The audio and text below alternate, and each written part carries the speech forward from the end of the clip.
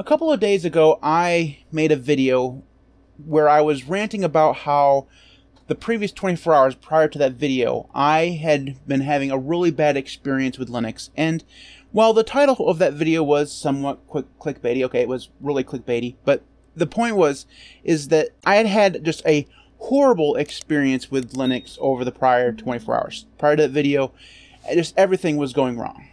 And I'm sure that by the end of it, if I had wanted to, I could have spent some time trying to fix the problems that I was having. A lot of the things that I was having go wrong after I had reinstalled Arch Linux were simply because I installed vanilla Arch Linux, and when you do that, there's always going to be dependency errors. Like, when you install something, you're going to have to find the things that go along with the things that you installed in order for them to work properly.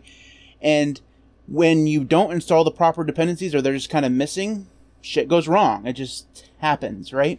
And the problem being is that by that time, I had spent so much time with things going wrong, I had no patience for it. So at the end of that day, I decided I was done with Arch Linux, at least for a while. I'm sure eventually I will go back.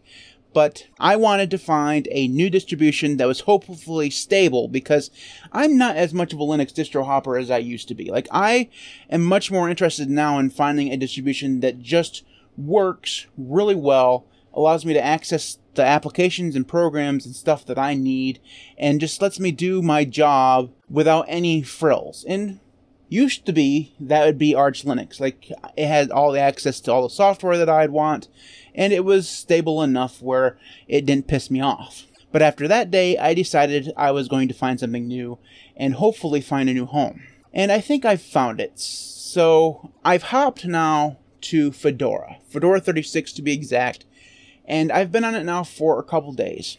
And I have some thoughts, and I want to talk about those thoughts, but first let me talk about why I chose Fedora. There are a couple reasons. First, Fedora has a reputation for not only being very stable, but also not being so far behind when it comes to bleeding-edge software that you have to kind of pull teeth in order to get the latest stuff. And that's something that really is true about like Debian and Ubuntu. If you want the latest stuff, you kind of have to pull teeth in order to get it. Fedora doesn't have that problem. Most of the stuff that you're going to find on Fedora and the repos and Flatpak and stuff, that stuff has all been updated, and it's at least fairly recent, which is what I need. So Fedora kind of checked the box of being at least stable enough, but not so far behind like Debian, and that was kind of what I was looking for. Another reason why I decided on Fedora was that I'm finally decided that it's time for me to give Pipewire another try. I hear from several of my fellow YouTubers that Pipewire is finally able to be used by regular people, and I want to know whether or not that's true, because I'm regular people, and I just want to know whether or not I can use this without it messing up like it always has in the past. Like, previously, when I tried Pipewire, always, like, no exceptions, something eventually goes wrong. Now, some of that is me just not knowing what the hell I'm doing with Pipewire, so that's something that I want to correct this time. When something goes wrong, I want to be able to at least look into it and see if I can solve the problem. And it was also, when I tried before, kind of early days. So hopefully Pipewire treats me much better this time than it did the last time I tried it.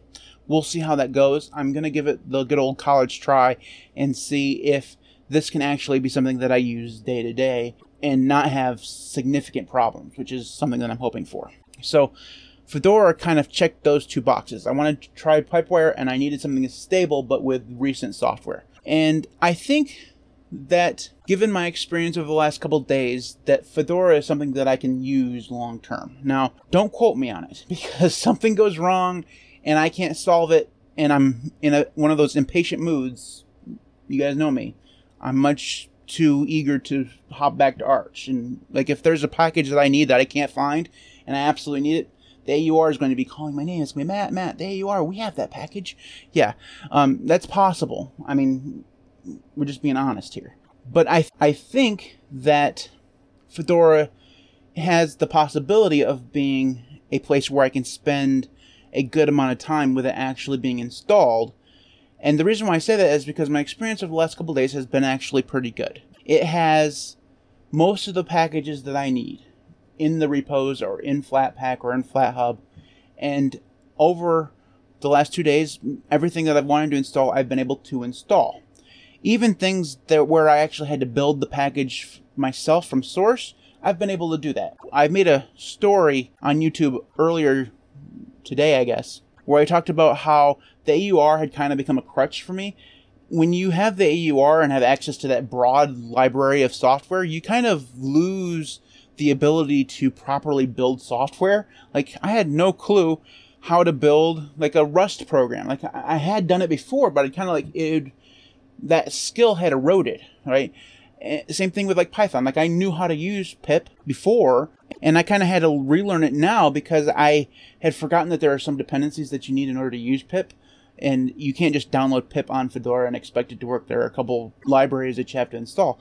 I had forgotten that. So over the time that I've spent with Arch, my ability to remember those kind of things just kind of has eroded because I never really needed to do those things. You just use an AUR helper, it builds it for you. No matter what it's been, needs to be built in, you don't need to worry about any of that stuff, right? So I've had a good time kind of relearning that stuff, and I haven't had any packages that I've come across where I haven't been able to actually get it installed. So the hardest one so far has been Uberzug, which is a program that allows you to view images in the terminal. So like if you want to use image previews in Ranger, Uberzug is an option for you. I couldn't get that to install with pip out of the box, and I had no clue what I was doing wrong. So after tweeting about it, someone said, hey, did you install the Python library that you needed?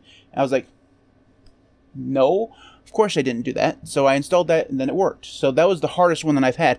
Now, I have discovered something that I had no clue existed. It's called COPR, and it is a AUR-like repository for Fedora. I say it's AUR-like because it's much more like PPAs than it is the AUR.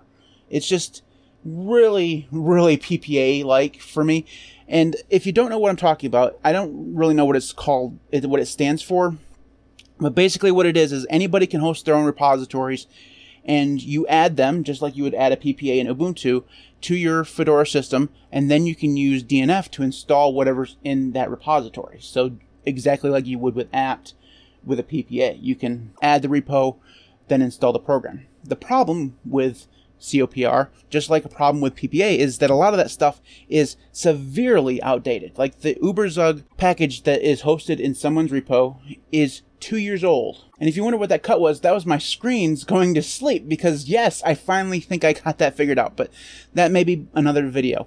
The point is that, where was I? I have no clue where I was, but I guess it doesn't really matter. Is that, oh, the COPR thing, the COPR repositories are just severely outdated. At least some of them. The ones that I've found have been just not maintained. Let's just put it that way. And that's the problem with PPAs. That seems to be the problem with COPR. So I don't know that the COPR thing is going to be a solution for anything, unfortunately, because when you're dealing with that kind of outdated software, a lot of times it doesn't build because the software packages are looking for versions of libraries and stuff like that that are either way far ahead now than they were when that package was published, or they no longer exist or something.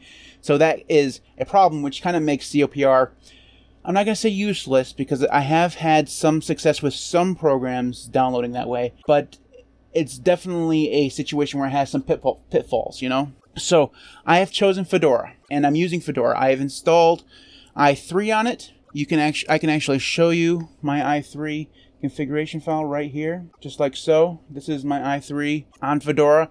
It looks like my i3 on Arch Linux because it's basically the same dot files, so it's not that, it's not as if you're seeing anything new that you haven't seen before, or that it has a nice Fedora wallpaper, which I looked up, which is cool. I've also installed DWM. So I've been playing around with DWM because I was thinking that maybe the problem with my screens going blank was i3 itself. I don't think that that's the problem anymore. I thought it was, because the screen blinking was working fantastically in DWM for, 8 or 9 hours. And then this afternoon, it stopped working. And I don't know what's going on with that, but I think I got it fixed now. But like I said, that might be another video. Anyway, so that is it for this video. It's been a kind of a rambly video. It's not the video that I was planning on doing today, but my schedule for the week in terms of videos was just completely blown up with the computer problems I was having. That one day where everything went wrong kind of just made everything that I had planned to do for the rest of the week in terms of the YouTube channel just kind of go away. So I know I've promised an AV Linux video. I have part of that shot. Hopefully that will come on Saturday. So if you're interested in that, make sure you hit the subscribe button. Make sure you hit that like button. Make sure you hit that like button. I really, truly do appreciate that if you've done that. You can, if you have thoughts on my switch to Fedora, or if you are a Fedora user yourself, you can leave a comment in the comment section below. I'd love to hear from you. You can follow me on Twitter at the LinuxCast. You can follow me on all my social media networks and all that kind of stuff, including Mastodon. Those links will be in the video description. You can support me on Patreon at patreon.com/LinuxCast, just like all these fine people. I would like to say how grateful I am to everyone who supports me on Patreon and YouTube. I can't even begin to express the words of gratitude that I would need in order to say thank you enough, if that makes sense. So thanks everybody who supports me on Patreon and YouTube. Thanks everybody for watching. I'll see you next time.